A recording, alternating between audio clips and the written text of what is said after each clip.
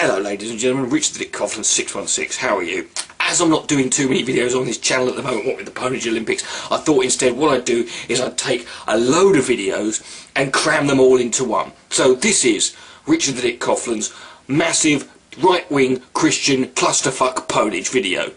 I hope you enjoy it. Let's crack on, shall we? I've never called gay people terrorists. Although I've said that what they have done is like domestic terrorism. What you mean with the funny beards, the big spangly outfits, the sort of like the wailing and screaming all the time, that when you're crammed on a bus with loads of them you get really nervous and uneasy? What you mean like that? But the blackbirds fell to the ground in Beebe, Arkansas. Well, the governor of Arkansas's name is Beebe. And also there was something put out of Arkansas called Don't Ask, Don't Tell by a former governor. This was proposed Bill Clinton. And so, could there be a connection? This woman is actually suggesting that the reason all of the dead birds fell out of the sky in Arkansas was because they repealed Don't Ask, Don't Tell. Like, all the birds are flapping around going, what? You're kidding. The reason, you dumb bitch, that all the birds flew out of the sky, because this wasn't uncommon, this just wasn't really reported on very much. There were massive firework displays going on in that area at the time, and birds tend to be very sensitive because they're quite small creatures. The reason the dead birds were there is because of this. Loud noises! It's nothing to do with them fucking letting gays be open in the military. We need to recognize that Islam itself is not just a religion. It is a totalitarian way of life. It's a legal system, Sharia law. It's a financial system. It's a moral code. It's a political system. It's a military system. It should not be protected under the First Amendment. The ironic thing is, this guy also argues that Christian doctrine and biblical doctrine should be the way of life. It should be that all people in the government should be Christian, and that America is a Christian nation, and that everyone should live under biblical law. And then he has the gall to say something else that has the same fucking system in other countries should be out of the law. And for the last fucking, it's Sharia. It's fucking Sharia. It's not Sharia law. Right? And isn't it amazing how that fucking nutter sounded exactly like Pat Condell? Just because you don't like the fact that there's now another group of people out here who are just as irritating and fucking annoying as you, doesn't mean you can sit there and say, well, they don't have the same rights as you do. We've had to put up with fucking arseholes like you for all this time, now you can deal with them. The true source of power is not found in the halls of Congress, or the chambers of the Supreme Court, or the West Wing of the White House. But it's found in the power of prayer. Then why the fuck did you become a politician? Why are you at home on your knees? If you're in the United States, you're in the United States. Like France, go back to North Africa. Yes, Pat Robertson just said if you don't like it in France, the burqa ban, go back to North Africa. Do I even have to fucking deal with this? So, you know, Bolshevik means minority. Bolshevik means minority. So let me get this right.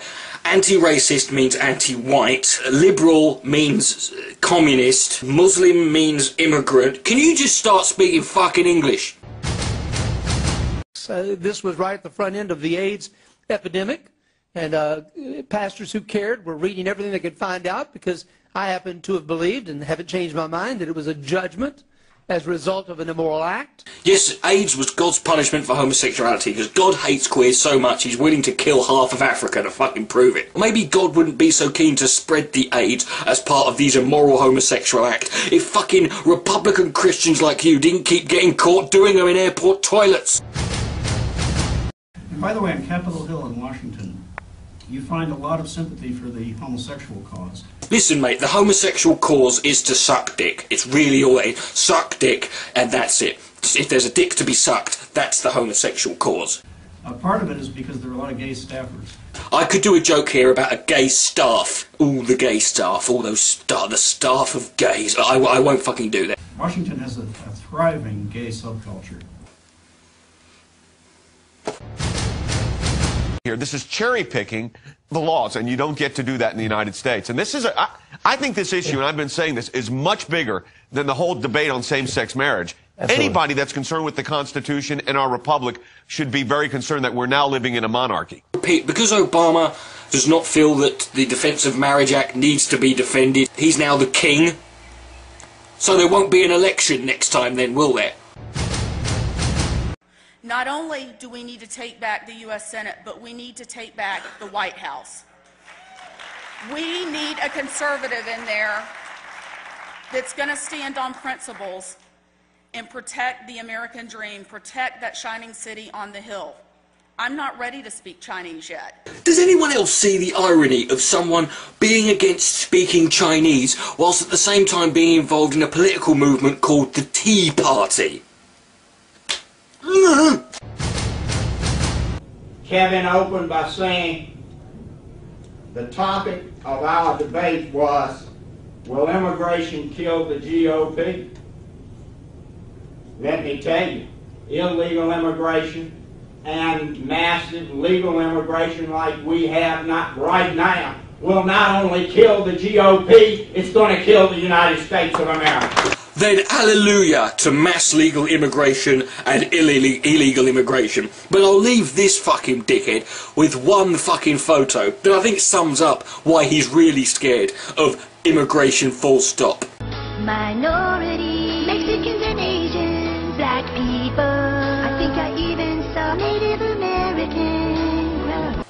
Richard the Dick Coughlan, 616. Good night, may God bless.